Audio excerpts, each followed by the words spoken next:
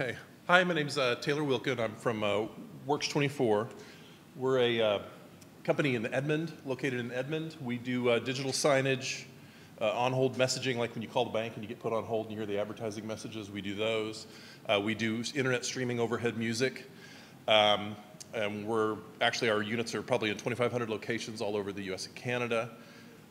Right now, we're kind of going through a big rewrite where we started in 2002, everything was written from scratch from then, and you can kind of see by the list here, we kind of went through the phases of development. Like our original system was written in VB6.com and was actually, our internal tools were all part of Outlook, like an Outlook custom application.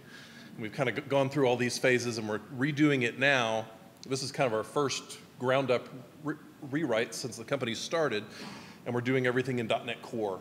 And one of the biggest issues we had moving to this was that because of our digital signs, we draw images all day, every day, thousands and thousands and thousands and thousands and thousands of images all day long. And trying to figure out how to move to .NET Core without having to have a bunch of IIS servers just to draw images. The way we had been doing it, we've been doing it using SystemDrawing for years. Here's a couple of examples. This is one of our weather slides. French news for Quebec.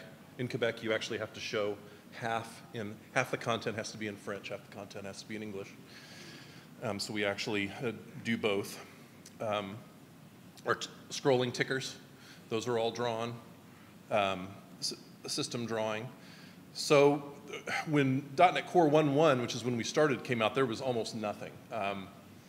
SystemDrawing is so tied into Windows that it does not work in anything else. It's basically GDI plus, which was the XP drawing engine.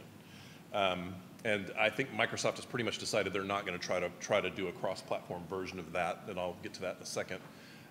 There's some very limited functionality in .NET Core 2. You pretty much just have like the rectangles and a few of the primitive models, but that's about it. There's some good C# alternatives. This first one, they're actually working on writing the whole thing in C#. It's got a ways to go, but it's actually looks pretty good. Image resizer is very good if you just need to resize images. There's a whole bunch of projects in NuGet that if you search, you can find them. If you just need to resize images, any of these work great. Like if you're resizing images on the fly, like Image Resizer has a caching thing and a Fluent API, and it's great.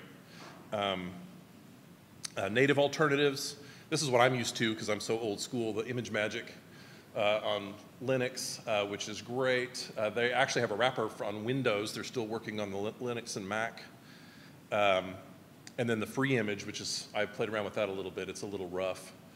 SkiaSharp is actually the 2D drawing engine for Chrome, Android, and Firefox. It's backed by Google. It's got a great license. And Microsoft has taken over the SkiaSharp wrapper. So I'm guessing, they haven't announced this formally, but I'm guessing that is what is going to be the graphics engine for Core going forward. All the NuGet is maintained by them, and Mono actually owns all the repos for the actual wrapper. And it is very close to SystemDrawing. And now, I will show some of this. Has anybody here actually worked with SystemDrawing very much? A little bit? So this is, let's see this, yeah, we're in Windows. Okay. So this is this right here will draw 10 random images. And basically we're taking and creating a new bitmap, and actually, let me do this side by side with the, oh yeah.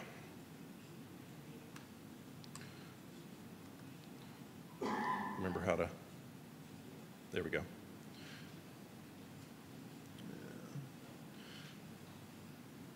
Get rid of that.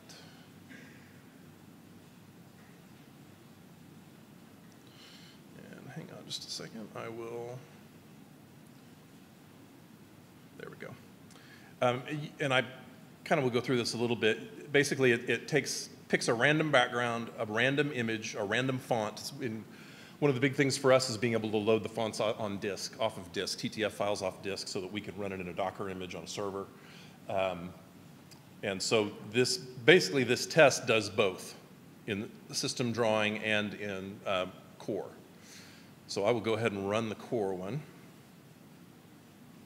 And it will draw, I can actually show you these images as they come up. And one thing that's very interesting I found doing this project, I'll talk about here in just a second, is that Skia is pretty slow. So we've got all these images, and they're kind of random.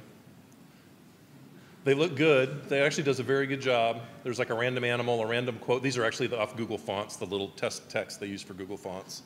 The little rectangle around the outside. So that'll draw those. So this completed this in 8.42 seconds. So then I will switch. And now I need to get back in projects, of course. Solution.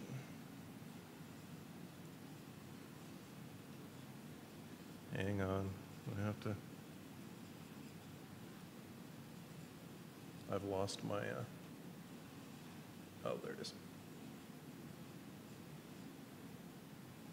Lost my Solution Explorer. Well, anyway, I'll just continue on. The .NET one will draw those same images in under a second.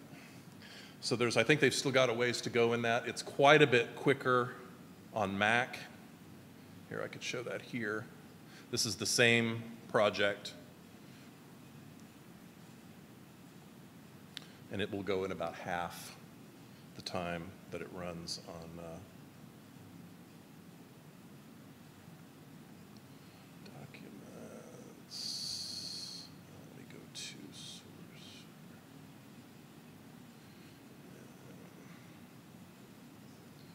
Here are,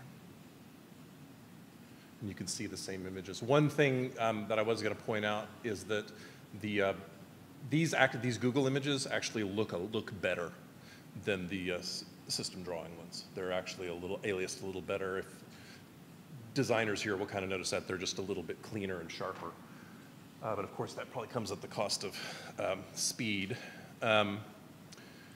One test I would probably do with this before we actually implement any new code with it is to wrap all this in a task and go run about 100 of them and make sure it's threaded and everything's gonna go great. Because we're actually moving from rendering all the images right now are all imaged and composited on the players, and we're wanting to go to little USB stick computers.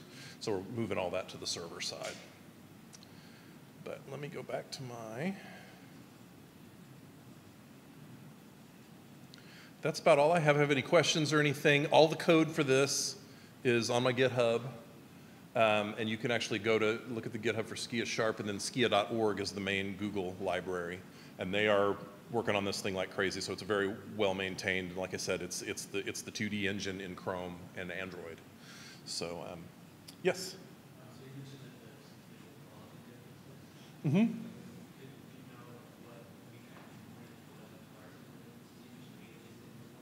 Yeah, aliasing. I think the aliasing in Skia is a little bit better. Again, you could probably dig into the SystemDrawing settings a little bit. There's a lot of stuff you can do in there. There's also some stuff that Skia doesn't do yet, like some really basic stuff, or SkiaSharp anyway, like draw text in a box and flow it. Like I had to find a helper class and try to do a helper class to actually do the line breaks manually and measure all the text and do all that stuff, whereas SystemDrawing just does all that out of the box. That's about it. Yeah, and I could show you, if you want to see, I could show you those two images side by side. You can kind of tell, yeah, they're just. Okay, anything? Yes? So you're talking about Perf not being as good. Is that in the native Skia library or in the wrap? I don't know. I would actually want to profile that and see exactly what's. It's probably all the interop stuff going on. There's probably a lot more interop stuff going on with those libraries. And again, it runs at about half that time on Linux. I've not tried it on Debian yet, which is actually what we're doing. Our new platform is Docker and Debian, so I would want to try it on there as well. Anybody else? Okay. Thank you very much.